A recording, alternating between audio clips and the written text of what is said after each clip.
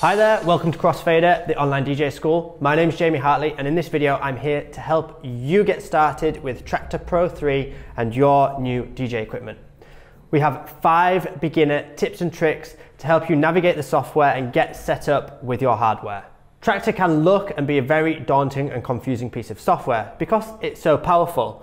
We're going to look at how to strip it down, keep it simple. These 5 tips are really going to help you get started. Please remember, if you've got any comments, drop them below, and remember to like, share and subscribe.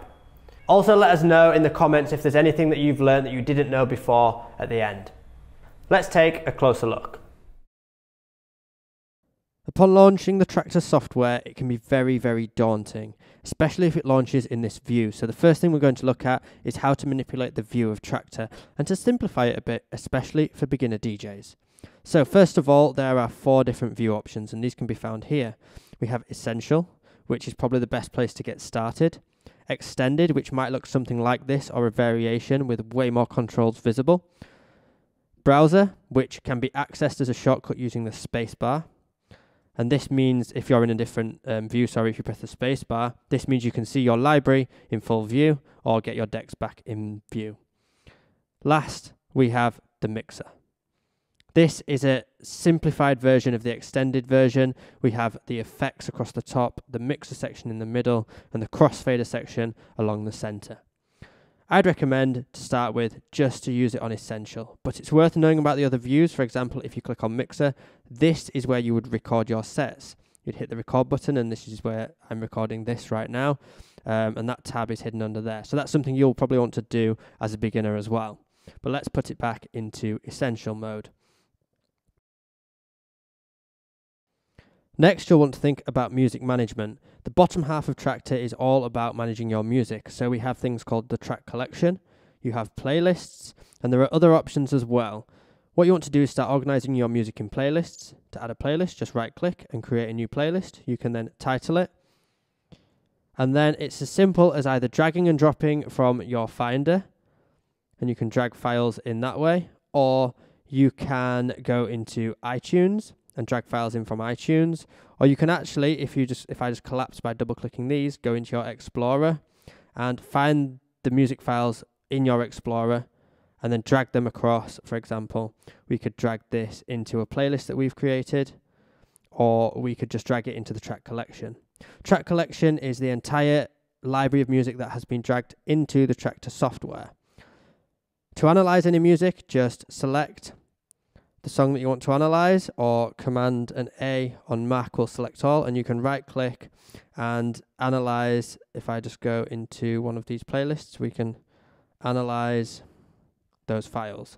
You'll be asked for a few options, but just leave it on all and press OK, and this will add things like the BPM data and the key data. The BPM is important when it comes to mixing and beat matching and getting your tracks in time as a beginner DJ. A quick note, you can drag and drop your favorite playlists into this section up here for easy access at any point. Now let's look at the tempo controls. If we load a song in and play it, we have the tempo control here on the Traktor S2 MK3. This speeds up and slows down the track. Now, at the moment, you can see by this readout that it speeds up by 16% and slows down by 16%. This can be changed, and you can make this finer or wider depending on your mixing style and what you want to mix into each other. Let me just show you where that is in the settings. Click the gear icon here. Then if you navigate to the transport settings, you can change the tempo range from 2% right up to 100%. So for example, let's put it on 50%, and you'll notice now we can really slow down this track and speed it up. So this is good for transitioning between genres. But if you're sticking to one genre, you could leave it on 8% to get much finer control over the tempo adjust. While we're talking about the tempo adjust, it's worth noting this icon here, which is called key lock. This also has a button on the controller here to turn this on and off. And what this does is it locks the pitch of the track, whether you speed it up or slow it down. Let's listen when I turn it off when the track is much slower. The pitch goes down. You'll also hear when I nudge it, it goes up and down in pitch. Now this is a personal preference. I like to keep it on. As long as you're not stretching the track too far, it keeps the dynamics nice and clean, and it sounds much better when you're mixing in key. Next, we need to understand where the settings for the particular controller are within Traktor. There are a few options that you can change for each controller that you have plugged in. One of the main options though, if we click the gear icon and go down to the actual controller that we've got plugged in, here we have the Traktor S2 MK3 settings. The main one I wanted to point out is the transport controls, and this is the tempo faders, whether they're absolute or relative. I think as a beginner DJ, it's best to start on absolute, so that wherever this position is, it replicates. Down here, this is plus 6.2%, as the readout suggests there. What starts to happen if relative mode is on, when you load certain tracks, it doesn't exactly stay to the right position. So you'll notice on this tempo adjust on the actual hardware, it's not quite in the center, but on the software, it says it's 0.00%. So that would be the center position for that song. And if I come right down, it goes to plus 7.2%, whereas this one goes to 8%. So it starts to get a bit funny with the tempo controls. I'd highly recommend just leaving this on absolute. While we're in the Traktor S2 MK3 settings, I just wanted to also point out that on touching the platter, it's on scratch mode. This is so that you can scratch and scroll through the track, but you can also change this to pitch bend, so it doesn't stop the record, but it speeds it up and slows it down. Again, this is just personal preference. Another thing you're going to use as a beginner DJ are the mixer effects. These are located in the center of the mixer here, with these 2 pots for each channel, and then there are 4 effects to select. Now, we don't know what's in each of these effects at the moment because of the view, so you can change it to mixer view so you can see what they are. You'll notice we've got a drop down here, and as we change them, they change automatically. But let's just click the drop down, and here are 4 different effects to choose from. We've got filter, dual delay, reverb, and flanger. Now I'm not going to go into each one and how to use them, but it's worth knowing which is under each color and under each number.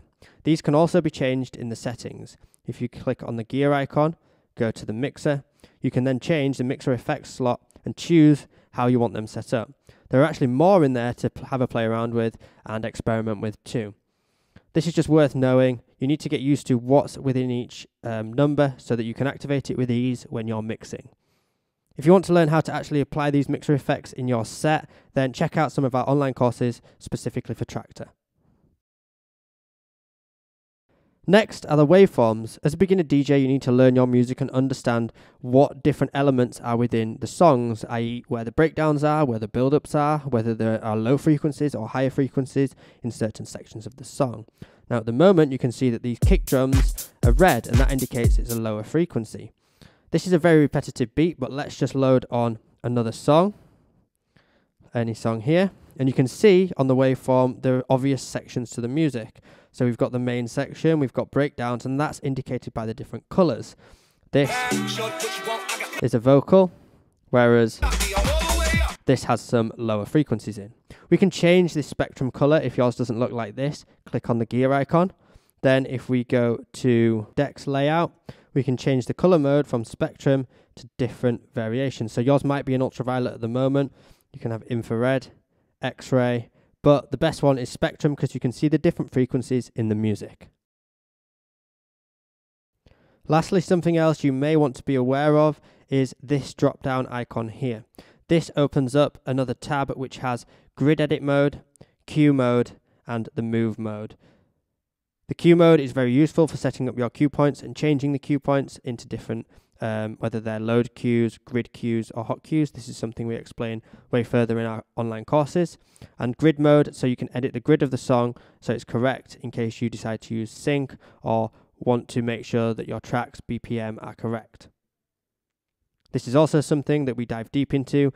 You'll learn how to edit the grid of acapellas as well as normal songs if that grid's incorrect. I now hope you've got a bit of a clearer understanding around the Traktor Pro 3 software and your hardware, and more than anything, it's helped you get started mixing and DJing. If you want to learn some new tricks with your Traktor software, then click the link for a free DJ lesson from one of our online DJ courses. If you like it, then we hope to see you inside one of our courses very soon. We look forward to helping you learn and adapt and grow as a DJ. Thanks for watching, and I'll see you in another video very soon.